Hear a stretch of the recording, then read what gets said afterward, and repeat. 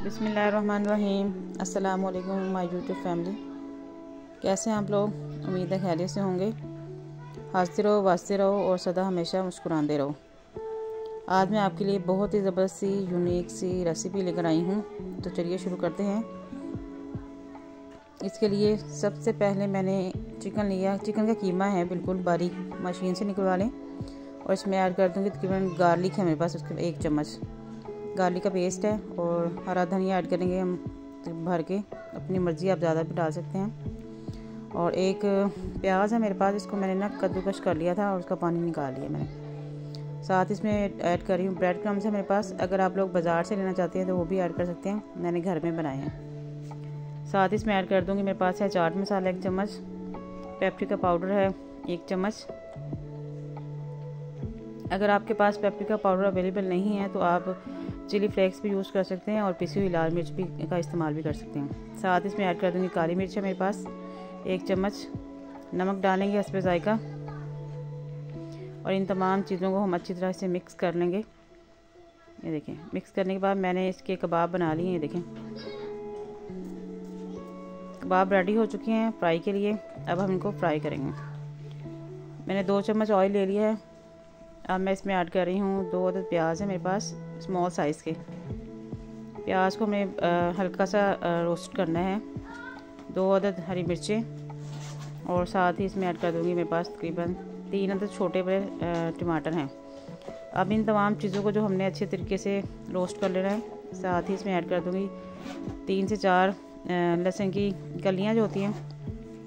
अब इसको करेंगे सौते, मीन्स हम इसको रोस्ट करने वाले हैं। अब इसमें ऐड कर दूँगी, नमक है मेरे पास हस्बे ज़ायका। और साथ इसमें ऐड कर देना है 1 चम्मच सिरके का।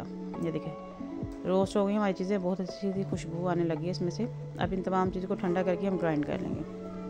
अब दोबारा से मैंने फ्राई पैन लिया है और इसमें मैंने तकरीबन 2 चम्मच ऑयल ऐड किया है। जैसे ही ऑयल हमारा गर्म होगा, अब मैं इसमें ऐड कर दूँगी, ऑयल थोड़ा गर्म हो जाए हमारा, अभी ऑयल थोड़ा ठंडा है, तो साथ ही हम इसमें कबाब ऐड कर देंगे। और कबाब को हम लोगों ने फ्राई कर लेना है। डीप फ्राई करने की ज़रूरत नहीं है इनको, आप ये हल्के से ऑयल में भी इसको फ्राई कर सकते हैं। ये देखिए, मैंने तमाम कबाब जो हैं मैंने इसमें रख दिए। अगर आप लोग ज़्यादा कबाब बनाना चाहते हैं तो ज़्यादा भी बना सकते हैं। 1 पाव कीमे से हमने ये बनाए हैं। ये देखिए, माशाल्लाह हमारे कबाब फ्राई हो चुके हैं और कितना ज़बरदस्त कलर आ गया इनका। मैं अभी आपको दिखाती हूँ, इसका कलर चेक करवाती हूँ। पक गए हैं और आपको पता है कीमा बहुत जल्दी पक जाता है, वो भी चिकन का। ये देखें कितनी ज़बरदस्त लुक आई है। और चिकन का कीमा जो है वो ऑलमोस्ट जल्दी डन हो जाता है। अब फ्राई पैन लिया है, दोबारा इसमें ऐड कर रही हूँ 2 अदद प्याज है मेरे पास, स्मॉल साइज़ के। इसको हल्का सा हम सौते करेंगे। इसको भी हमने गोल्डन फ्राई वगैरह नहीं करना, बस हल्का सा सौते करना है।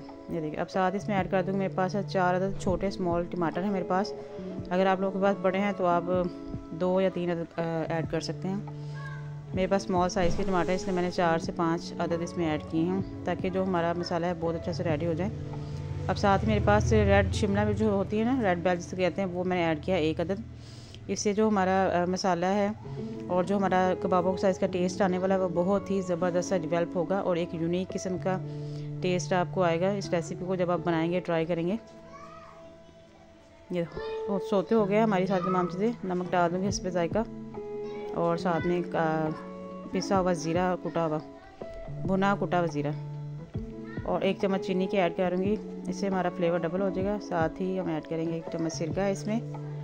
ये देखिए, बस इस ज़्यादा मसाले ऐड नहीं करेंगे। आपने देखा मैंने पहले भी जो कबाब रेडी किए उसमें ज़्यादा मसाले ऐड नहीं किए, बहुत कम मसाले, 3 से 4, ज़्यादा नहीं है। तो ये बहुत ज़बरदस्त सी डिश हमारी जो है तैयार होगी इंशाल्लाह ताला। ये देखिए, हमारा जो कबाब का मसाला वो रेडी हो चुका है। इसको बहुत ज़्यादा हमने ओवर कुक नहीं करना कि बिल्कुल ही पके मलीदा सा बन जाए। ये देखिए, बस इतना सा हमने इसको रोस्ट करना है। अब साथ ही जो कबाब फ्राई किए थे ना हमने, वो हमने इसमें ऐड कर देने 1 बाय 1। ये देखें, अब इसको हल्का सा हम हिलाएंगे ताकि जो कबाब हैं वो इसके साथ इनका फ्लेवर जो है वो टच में आ जाए। ये देखिए जी, इसको सेट कर दूँगी मैं। अब मैं इसको कवर कर दूँगी तकरीबन बिल्कुल स्लो फ्लेम पे ना। थोड़ा सा हरा धनिया ऐड कर रही हूँ मैं इसके अंदर। आपने बिल्कुल स्लो फ्लेम करनी है और तकरीबन 15 से 20 मिनट इसको आपने कवर कर देना है। तो ये देखिएगा कि इतनी ज़बरदस्ती ये रेडी हो जाएगी। यदि 15 मिनट बाद ही देखिए माशाल्लाह से हमारे जो कबाब है उसका जो मसाला है हमने तैयार किया था ना, ये रेडी हो चुका है। इसमें से बहुत ही मज़ेदार सी खुशबू आ रही है देखें। अब मैं इसको प्लेट में निकाल लूँगी। बिस्मिल्लाहिर्रहमानिर्रहीम। ये देखें,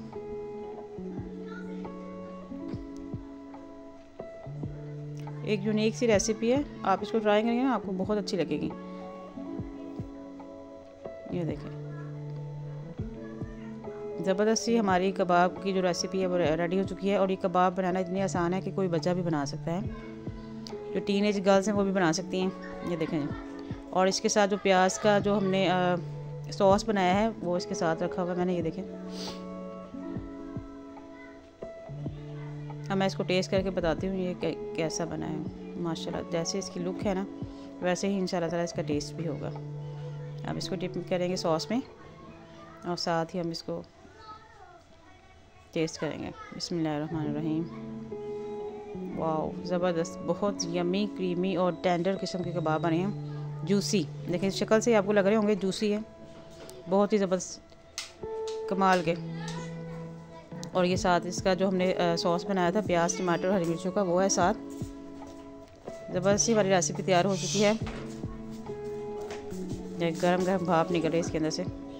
आप लोग इसको ज़रूर ट्राई कीजिएगा और कमेंट बॉक्स में हमें लाजमी बताइएगा कि आपको ये रेसिपी कैसी लग रही है।